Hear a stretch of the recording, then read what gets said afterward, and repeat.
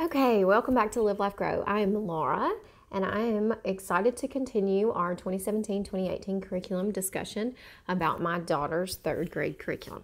So, are you ready? Because I know all homeschool parents are interested in what other people are doing, and new homeschoolers are interested in what other homeschoolers are doing. So, let's jump right in and dive into third grade eclectic curriculum. La, la, la, la. Let's start off with grammar, the curriculum that did not work for us. I stuck it out all year long, but we are definitely moving to something else for fourth grade. This curriculum was boring. I mean, I cannot emphasize that enough. Okay, maybe that was too much, but yeah. So we did first language lessons from the Well-Trained Mind. So much of my curriculum, even though we are eclectic homeschoolers, is inspired by the Well-Trained Mind. However, we did not love these books. We loved so many other books, but I guess one had to be a failure. So what we did not like about this was it was so scripted, it was so repetitive that it was so boring. My daughter loved memorizing the poems in here, but everything else, it just was so repetitive. And it has the teacher guide, the student and the parent guide. The parent, you cannot use the student guide without the parent guide. The student guide is only worksheets, and the parent guide essentially walks through and describes everything. It tells you verbatim what you need to say, word for word, walking you through it. And it can get extremely tedious. So no, we will not be using it. Would I recommend it for other students or other homeschoolers? If your child likes repetition, if your child likes to, you know, da, da, da, da, da, and then this, or if you need the structure of something that's outlined for you and the repetitiveness, it may be good for you guys. It just did not work out for us. I would not recommend it just for the boringness of it. If this is something you are considering, definitely I recommend go to a bookstore, find somebody who has one and take a look at it, because this is not exactly what I thought it was. And I did preview it, to be honest with you. I did preview it. It just, after working with my daughter with it, I realized it wasn't going to work for us. So that was our grammar, the first language lessons from the Well-Trained Mind. Okay, so to mention, for my daughter's third grade curriculum, she completed for the 2017-2018 school year. She did grammar, she did spelling, she did reading on her own. She participated in some of the read alouds with my pre-kindergartner. She did math, she did history, she did arts and crafts. We were part of a homeschool group, and she did coding and she did typing. So some of those things she did not do all of year, like coding and typing were split years, but she did complete all of those throughout the year. So let's dive into those. Okay, so for spelling, we use Spelling Workout. Can you see it? So Spelling Workout, it does have a student guide, and a teacher's guide. I would say that you probably cannot get away without getting the teacher's guide. I bought these as a bundle. They were relatively inexpensive. I've read a lot all about spelling, but this was just something that I chose to go with. I personally liked it. I liked the layout of it. However, my daughter did not like it, so it is something we will not be using again next year. But I do want you guys to know that it might have been my fault that she did not enjoy it. I had it set up where she would take a pretest on Mondays, and then there's a nice little story at the beginning of every lesson that goes through and uses the new spelling words for the week. And then she essentially had to do every activity that was related to spelling on Wednesdays, which sometimes could be 4 or 5 activities, and some of them were fun, like crossword puzzles and determining syllables, but some of them like proofreading and spelling and writing were not fun for her, and sometimes she can be a little lazy. Shh, don't tell her I said that. But it got to be where she just truly dreaded doing it, and maybe had I spread it out over the entire week, it may not have been so. But one way or the other, we will not be using this next year. However, it is something that I would recommend other parents consider. The one drawback to it, it did mention spelling rules in the beginning, and it didn't really go into detail with the spelling rules. It just briefly mentions them, whereas in other, probably all about spelling and other things, it would actually go into detail about those spelling rules. So it has a lot of fun exercises. It has a dictionary in the back with the spelling words that are in each lesson. It has fun crossword activities. It has a lot of stuff to reinforce, and then every sixth lesson is a recap of the previous 5 lessons. So it really is good. I'm not sure where your children would fall on the vocabulary. My daughter actually did not struggle with these words until maybe the last 2 lessons when it got to contractions and some other things. I don't know if that's just because she reads a lot and a lot of these words came natural to her, or maybe she was a little more further along in spelling in her school. But this is level C, and it did come very easily for her as a 3rd grader. So another note about that. But it's not something I would just discount, but it is something that we're not doing again next year. Okay, so if you watched the preschool curriculum, you'll know that once my son got to math, he was actually doing Math Mammoth. It comes in a nice, or I printed it off. I purchased it as a PDF document.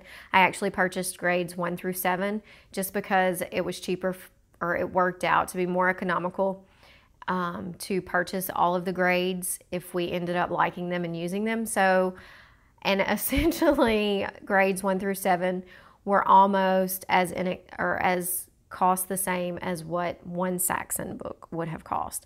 So the investment there, to me, was not very high to purchase that and try it. And if we didn't like it, I could use the worksheets as practice or whatever. But like I said, it's a PDF file you print off. I did create little binders for both of them, where at the beginning of every week I just print off their worksheets, or the beginning of every 2 weeks I just print off a bunch of them. It does require that you print in color. I guess you don't, it's not required, but if you do, it's better because some of the things are color coded in the lesson. So I was very happy with the Math Mammoth for my son and for my daughter. At the beginning of every lesson, there is exactly what you're going to expect in the lesson, and usually there are 1 to 2 pages with additional resources, additional online resources where it has games or additional websites to do learning. It has a lot of things if your child is struggling with certain lessons, additional things that you can go out and have them do to really help them along and help them master those skills in that lesson. So I was very excited. I am happy with Math Mammoth, and we will be continuing along with that. Reading. My daughter was required to read for 45 minutes every day. She would go to her room, set a timer, and read for 45 minutes. Sometimes she would read for more because reading is her favorite thing to do. She actually does that even when she's not required. But I did not have a set list for her to read. As a 3rd grade reader, I gave her the option to read whatever she wanted to read. At some weeks, there were times at the library that I would pick out 1 to 2 books that I would like her to try to read. And it was hit or miss with some of those. Some of those I picked were a little bit above her reading level, and then some of them she actually really enjoyed. The one rule that I did have was that she did not pick out comic books, because she would blow through those, and it was not quite the same as reading other books. So that was my one rule. But other than that, she got to go to the library every Monday and pick out what she wanted to read for the week. And like I said, every day she would go in her room, set 45 minutes, and read. So that was what we did for reading. And a lot of the time she came and sat with us, and when I would read to my son, she would sit and listen and do the read alouds as well. She participated with the read alouds for Peter Pan and The Wizard of Oz and Dr. Dolittle. So all of those things, she had a lot of reading. There was, like I said, there wasn't a set list. So that was something she definitely enjoyed, and we will be continuing with the 45 minutes of reading every day this next year. Okay, coding and typing. I mentioned that my daughter did coding and she did typing. She did coding at the first half of the year and she did typing towards the last half of the year. Coding was something my husband wanted her to do. It is something that a lot of kids, if they can develop the skills for coding, develop a lot of other skills that are beneficial. So I was definitely on board with that. But he found this website called code.org, where you go out and you sign up as a teacher and then you can assign students. So he went out and signed both my son and daughter up. And she actually went through and completed the first set and got a little certificate at the end, and she actually really enjoyed it. It is a free website, code.org. You can go out, sign your kids up, and have them try it. There's no reason not to. It's free. Go out and do it. She loved it. It's not something we'll be doing at the beginning of this year just because she's going to be pursuing something else, but it is something that I highly recommend and that she really enjoyed. She enjoyed the opportunity to get out, look on the computer, and do different things. And then with typing, typing.com, we use typing.com, and I really wanted her to develop her skills with typing. So there are 7 or 8 lessons within a lesson, and she hasn't completed the whole course yet, but she is pretty further along, and we are continuing that this next year. I do recommend it. That it is a free thing. However, you can do a paid subscription. The paid subscription will get you where there are no ads. She does have ads around her work text when she's working. She goes along and there are ads around. It's not been anything inappropriate or anything she's clicked on or anything that's been bothersome to us, so we are sticking with the free program. And like I said, that's typing.com. So go check out code.org and typing.com. They're both free resources to get your children involved, and you can see if they like it or not. So just like for my son, we did a homeschool group and arts and crafts at our local library branches. We had a homeschool group that we went to for 2 to 3 hours. She was able to socialize. She was able to pick out her books. She was able to do arts and crafts and then participate in the lesson that was a lot of times related to what time of the year it was, around whatever holidays. So that was something she really enjoyed. We learned things that we otherwise probably would not have. We reviewed things that we had already learned. So it was really cool and something that we really enjoyed. A lot of artwork that is up on the walls came from our arts and crafts every week, once a week. We also, in addition to our homeschool group at the library, we did an arts and crafts. We would go and for an hour we would sit with the librarian, and sometimes we would be the only ones, but she would sometimes read a book, and then when we would do a arts and crafts lesson based on the book. So that was kind of cool, and they had a lot of fun with that. So that was a way for me not to have to do arts and crafts because I'm not really the crafty kind. But so that was cool and fun for them. Okay, so for history, we did The Story of the World, Volume 1, which is the ancient times. I did purchase the hardback version and then the activity book that goes along with this. We loved it. The kids loved it. I loved it. Everybody loved it. We're going to continue on. I highly recommend it. We read through the text, and typically we would, we read the text on Mondays or one day a week and did reading comprehension questions. And then a second day of the week we would, I would get additional reading, some of the additional reading resources out of the activity book from the library. We would read, and then we would do map work. There's map work that I made copies of the maps, and each of my children got one. And then there's typically a coloring page. So we would do that a second day of the week. And then on Fridays, when we had our fun activity days, we would do 1 or 2, sometimes 3 of the activities that were recommended toward the end of this. The activities consisted of cooking, they consisted of making things, they consisted of painting things. It was really cool. Here we have, this is actually from one of our history activities. This was from China. This is some Chinese calligraphy here. It was pretty cool. We had a Celtic feast. We did all kinds of cool things, and so we love it, and we'll definitely be continuing on to volume 2. And it's something I would definitely recommend for you if you have not found a history curriculum that you love. Okay, so for science is a little bit more complicated than everything else. Out of the Well-Trained Mind, it recommends a few different options. I attempted at the beginning of the year to try to do 6 weeks in one, like a study, human body study. Then we did animal science study. Then we did plant science study. Then we did astronomy. And then by that time, it was time to move to geology, which I do not care for.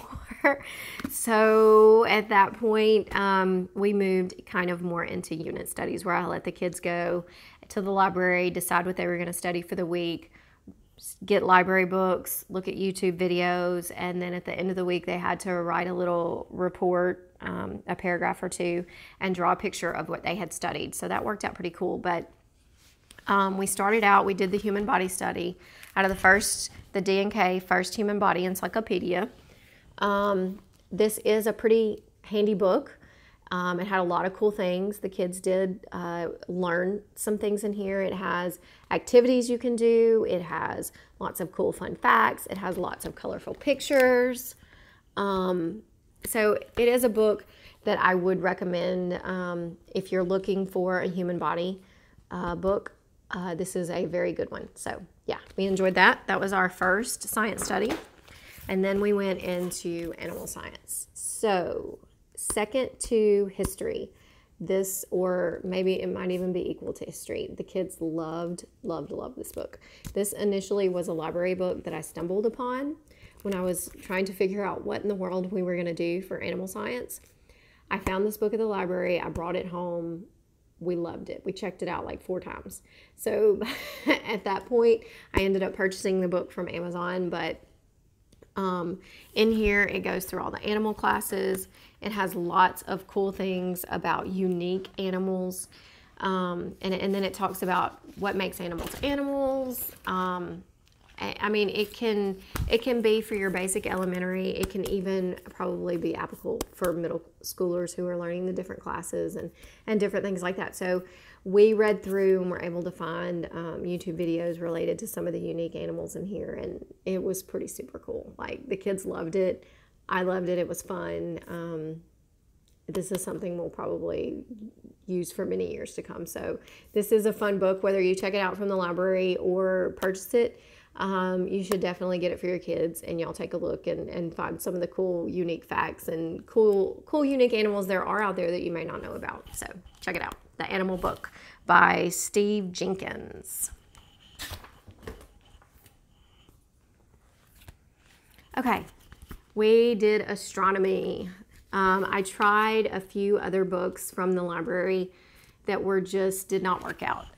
They either went over my kids' heads or went over my head.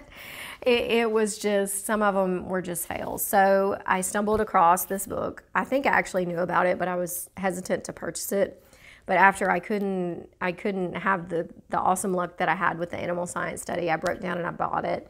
The Story of Astronomy in Space from Usborne. This actually worked out great for both my pre-kindergartner and 3rd grader. They both learned some things from it. There are little activities in it, just like some of the other books. There are lots of fun facts. We learned about all the planets. I kind of turned it into, we did 1 chapter a week. And toward the end, I did skip some stuff toward the end where it got to be a little too over their heads, but the majority of it was for them. We enjoyed it. As an astronomy book goes, I did like this one, so I would recommend definitely checking it out. All the Usborne books are great, so why would this one not be? So we liked it. Along with that book, I tried to get her to do its space and the solar system. It was a little workbook that I picked up. I don't remember if it was at the grocery store, to be honest, or Toys R Us. But it was too old for her, and it didn't have a lot of the things in it that she was learning, so it just didn't work out for us. But yeah, So, let's see. We covered grammar, spelling, math, reading, coding, typing, history, science, arts, crafts, and a homeschool group. That was my daughter's 3rd grade curriculum for 2018. I hope you guys enjoyed this and it was helpful for you. If you enjoyed it and it was helpful, make sure and like below. Subscribe to the channel. I would love to have you. Like I said, I have my preschoolers curriculum out there, so go check it out if you liked it. If you liked this one and are curious about our preschoolers, I'd love to have you check that one out. And I'd love to see you later. So y'all take care.